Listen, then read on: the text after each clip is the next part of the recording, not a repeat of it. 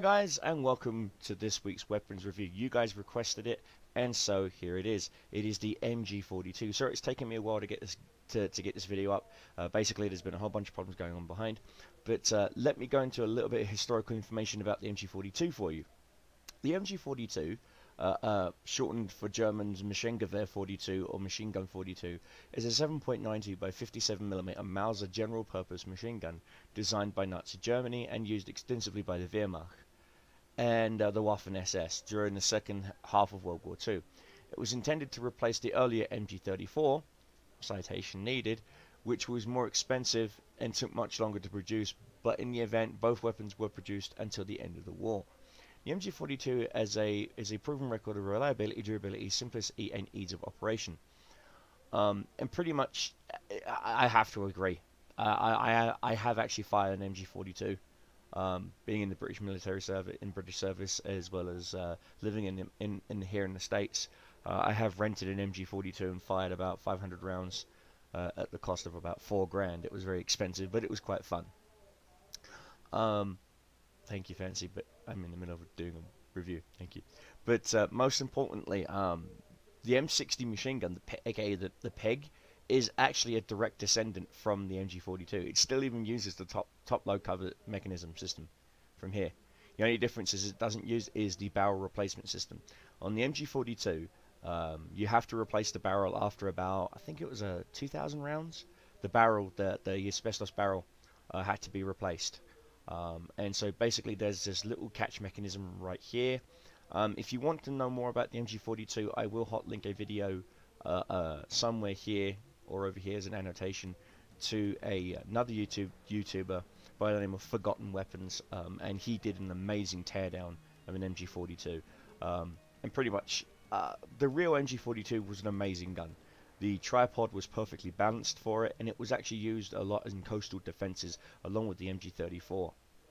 Now, in game, what do I think of the MG42? It's an interesting weapon. It's, again, as you can see, it's extremely heavy for something that's stamped machined steel. I think they're thinking it's heavy simply because of its overall length, but the MG42 really didn't weigh that much. It really didn't. It only weighed 25 pounds. The PEG, the M60, weighs a lot more than that, even with a full belt.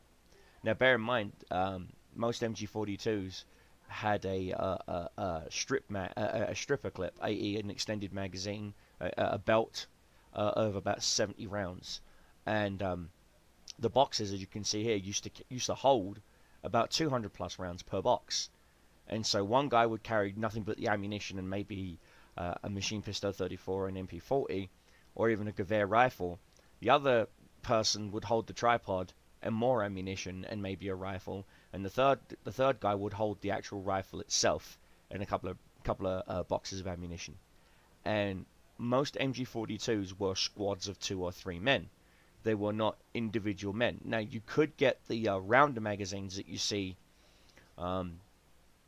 here. You can get the drum magazines for the MG42. I'll insert a picture of an MG42 of a German soldier with the MG42 with a drum mag around here somewhere, so you can see it for yourself.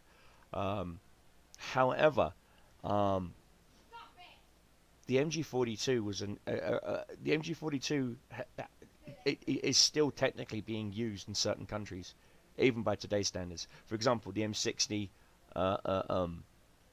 both the field carried and the vehicle mounted machine gun the Americans use is based off the MG42. So that's an interesting thought for you. I know that a lot of MG42s were converted put into BF109s. So that's another thing. They replaced the MG34s. Now, in game, where do I start? Basically, you will need to get the MG34 before you get the MG42. Now, let me explain. The MG34 is the entry-level light machine gun for the Germans. You will need this for several reasons. One, to get you used to the lack of mobility. And I do literally mean that. When you're carrying a light machine gun, you are not fast on the battlefield. Your stamina will go quick. You will be out of breath. You'll be out of position. You'll be out in the open, and you will get picked off by snipers. Snipers, if recon, if they're good, know to go for light machine gun guys, because they know you will turn their infantry friends into hamburger, into literally red sausage, because that's what this gun does. Now, what I say by getting the MG34 first is simply because all the modifications that you unlock with the MG34 can be mounted on your MG42. For example, let's take a look at the ammunition. Now, as you can see, I do have everything, all the ammunition unlocked. I have everything unlocked for this gun. I just do not see the point in buying them because, well, frankly, I've, you know, as you can see, I have already got the majority of them there. Now, notice that the heavy bolt, I have to buy it. Okay, but if we go to the MG42, all identical. Don't have to, see? I equipped the trigger because I got the trigger from my MG34. I took the heavy bolt off my MG34. And once I've unlocked the chrome line barrel, that will be unlocked for me too. Not that I suggest that you take it. Now, when it comes to modifying the MG42, this is my personal take on it. Yours might differ. Again, guys, customizing and modifying a weapon is only as good as how you handle it. With the MG34, I used it at range. I used it at medium to long range, so I equipped it with the marksman's ammo, field trigger, and the heavy bolt. Now, the heavy bolt and the field trigger do counteract each other. You get the extra damage and the extra range. However, you do get stability issues and you do get rate of fire issues. This is where the trigger comes in. It repairs the rate of fire. But again, it does knock your... i.e. stability is recoil. Okay, guys? So it does knock your recoil up a little bit more. This is why with this MG42 build, I fire it in bursts. This is not a continuous fire weapon, unless you plan on shooting down birds in the sky. Other than that, do not fire this on full unless the target is, you know, point blank and they bum rushed you. But then that's when I usually switch to my pistol. But as you can see, guys, your best bet is again, this is my build. Again, this is just my build, guys. You could go for something completely different if that's what you want. And as you can see, you could equip the heavy spring. You know, it does knock down the recoil all the way down, but you still to even lower than what it would be stock, and you still keep the 800 rounds per minute. Now, I know usually the first thing people do is they want to whack nothing but rate of fire, 1200 rounds per minute, 1200 rounds, and that's great and all, but you got to understand, you've only got a 50 round magazine. You're going to spend more time reloading if you do not have fire in it, and I'll explain the badges in a bit. But like I said, I went for a medium rate of fire. I didn't go for a full-on rate of fire. I went for a medium rate of fire. No barrel mods because you don't need them. Okay, barrel mods really don't do anything. Yeah, bumping up the damage to maybe things like 30, 33, 34 points of damage. Wow, big friggity whoop. It's still going to be about a 3 to 4 hit kill. And 800 rounds per minute, that's faster than the MP40. Okay, that's faster than the MP34. Okay, that's even faster than the MG34. Okay, this has got a really nice fast time to kill. This is on par with my M1 M2 carbine build. Okay, on time to kill. So you're looking at about 2 seconds, less than a second. I'd say a hair over a second if you've got a target full out in cover and you manage to hit center mass. Bat, bat, bat, bat, bat. Of course, headshots with this machine gun is an instant kill.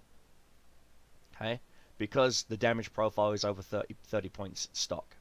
Okay, anything over 30 points of damage per bullet stock will always be a one-shot to the head kill. Okay, some pistols are not a one-shot kill to the head, just FYI. But as you can see, guys, you could go with the heavy spring. It's not going to mess around with your rate of fire. It's not. It's not going to mess around with your rate of fire at all. But it will mess with your damage profile, just a touch.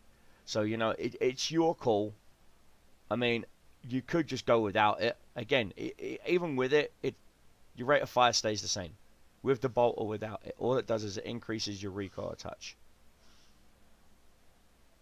See? That's it. So, But if you're looking at saving costs, I know a lot of people tend to go just straight stock. Leave it at 1028. Just go straight stock. And they just leave it at that. They just leave it at stock. And you know what? I don't blame them.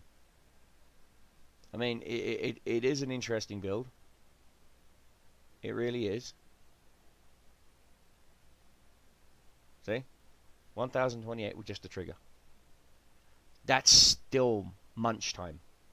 So, see, even without the trigger at 900 rounds, I know that. Even with just the trigger at 900 rounds, it's, do you see?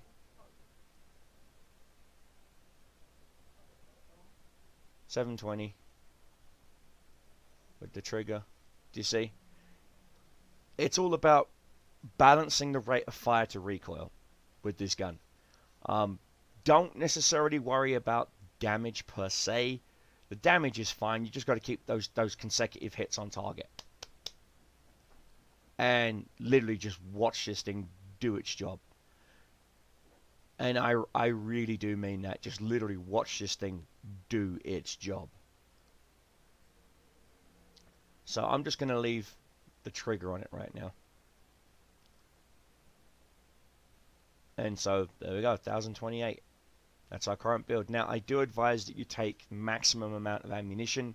Reason being is those 50 rounds go fast in assault maps, and I do mean that. If you find a nice area with a good field of view that you can use to halt the stem of enemy infantry coming into your cap points, that 150 rounds is gone after 3 reloads. It really is. So you're gonna have to take the maximum amount of ammunition. So now you're stuck with only 2 points left. Do you take AT weapons? Do you take anti-infantry weapons? Do you take a mix of both, i.e. the Panzerwürfellang? I know a lot of people use those on infantry, and it really pisses the infantry off. You know, what do you use? Me, I use a pistol. If I'm caught out in the open mid-reload, I need something that's gonna protect me while I'm reloading, you know. If I've winged the guy a couple of times, 2 or 3 shots from the pistol, drop him. 400 rounds, again, I've gone for accuracy and fire rate. I could increase the accuracy, I can literally see a metric shit ton by just adding sights. I'm too cheap right this second, guys. Honestly, to tell the truth, I'm just too cheap to add sights. With my pistol, it's just light and spring, field adjusted trigger, and that's pretty much it. Oh, and the false ammo, so that I can, you know, control the recoil and get better accuracy. You always want accuracy with a pistol over power, because all you got to do is 2 shots, tap, tap, double tap to the head. And yes, this pistol stock would do 30 points of damage, which would be a 1-shot headshot kill, but it's not. So anyway, onto the medals. What badges do I use? Heavyset gold, of course, as I said. Recon will be targeting you just simply because they see that big bad boy, they hear that big bad boy. The sound alone, guys, will cause, and I do mean this, will cause a lot, and I do mean a lot of recon to hunt you down, because they want to get rid of that MG42, because most recon stupidly want to pick up your MG42, not realizing, screw it, I can't use my bolt rifle anymore. So they switch their bolt rifle, they drop your MG42 on the ground again. They basically try and find a way of carrying both at the same time. So they've got a really good, I wouldn't say short range weapon, but they've got basically something other than a bolt action. So heavy set is a must. You could also swap heavy set out for tight grip, especially on a map like Depot, you know, where you're gonna need it.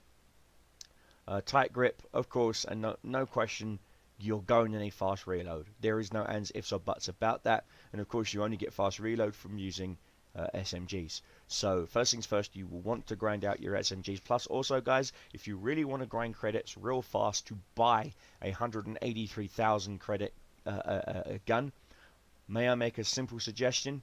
And you guys are going to scratch your head, but it worked for me, and it worked great. On average, I was getting anywhere between 12 to 20 kills with it. Machine pistol 34 with a trigger upgrade. That's it. That's it. Just straight up go with the field trigger. See? That's it. Just straight up field trigger. 600 rounds per minute. 600 rounds per minute. And that's it. Good enough to get the job done. That's all I use. Stock ammo, stock bolt, stock everything else, just the trigger. And if you really want to challenge, stock MP40. Aim center mass, neck, head, you'll drop targets quick. Just bear in mind, you know, you guys have seen my hipfire build with the MP40 and it's amazing. But other than that, guys, that's how I ground it out. I used my machine pistol 34. On average, I was paying anywhere between low-end 300 credits, high-end 900 credits for overall repair of the gun. If it was an assault map, you're looking at, you know, maybe 1200, 1300. But you're banking at least 10 to 13 with veteran, plus your veteran bonus. And bear in mind, my Schmidt is Schmidt is almost major, so you got to take into account ranks as well. But pretty much, guys, like I said, he's rank 14, so you know, at 1650 an hour. Do you see what I'm saying, guys? Ultimately, you can do it. It is a grind, but it's a worthy grind. But before you buy the MG42, please buy the MG34. You'll get used to the heaviness of the weapon. You know, the way I see it is, I practiced with the MG34 so I could get used to the weight reduction, you know, the weight increase from the weapon. So it changed my play style on certain maps, especially if it's like an open map like Mountain Town, where certain capture zones are just way out in the open, and you know there's that one recon hiding by that bloody tree, literally thinking he's a druid, you know, waiting for you to pop your head out, bang, you know, they're always there. So you have to change your play style accordingly to your loadout.